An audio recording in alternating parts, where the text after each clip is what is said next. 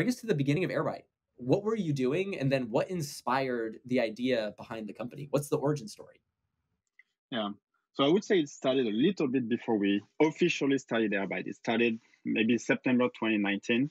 I had left my previous job in July, took a month off, and then it was really, I had decided I am going to start a company now. So I took the time to really brainstorm about ideas. And I actually, at that point, I was talking a lot with John, and I asked him like, "Hey, let's brainstorm together. I'm sure we together will have a lot of great ideas." And we had a few. In September. We actually applied to YC with a completely different ideas. And 3 days after we applied, we actually told YC, actually, we're not going to do it because Uber and Lyft announced exactly the product that we wanted to do. So we said, we're not going to do it. And what happened is we also at the same time we're like, okay, let's figure out a better problem space where we have more like expertise in, and we continue to brainstorm. Every time you have ideas, they look good for 2 days, and then you realize after 2 days that that was a terrible idea. You're ashamed to have had this idea. So it's always the same process. It's just every idea looks good. It's just when you start digging, when you start talking, when you start exposing it to other people, you realize there is something that doesn't work there. But it's really end of November that we decided on the problem space. We did not really have an exact solution to it.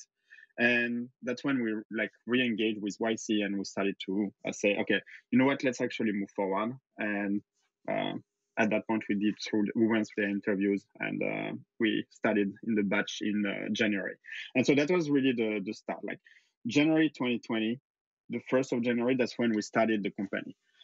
And yeah, we did not have a product at the time, just an idea, just some expertise in an industry and on problem space. And we started to talk to people. We started to interview people in marketing, people in data, and trying to figure out, okay, what exactly are the problems that they are having and what kind of solution are they using? What kind of solution are they building internally to actually solve this problem? And we started with an initial product. And this one was very geared toward marketing. And I think that's important that it was marketing because there is a lot to say about founder fit in the product that you build. And marketing, so we started to get good traction with the product. And suddenly, March 15, 2020, the whole world basically stopped because of COVID.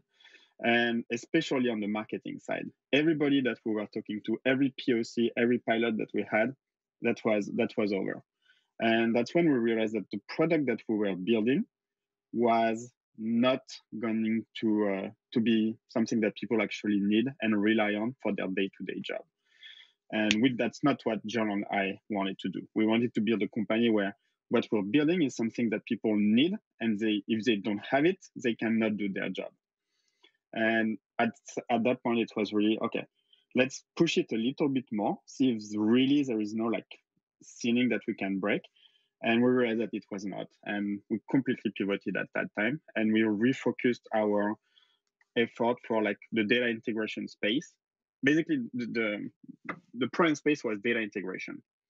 And that's when we really focused on like the dev tool, like data-centric, very technical product that we have right now with Airbyte.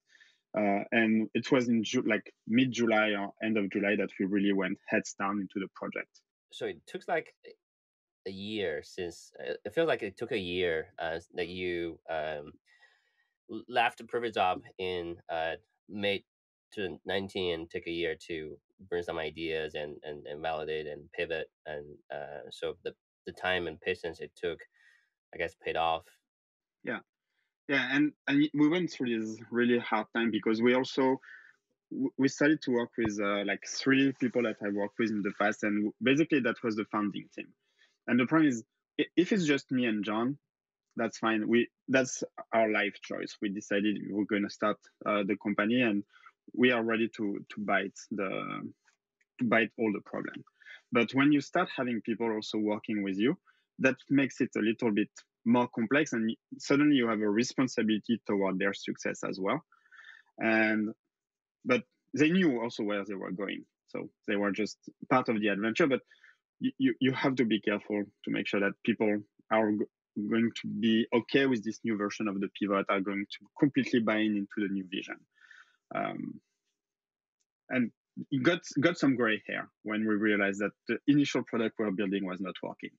That was an interesting period.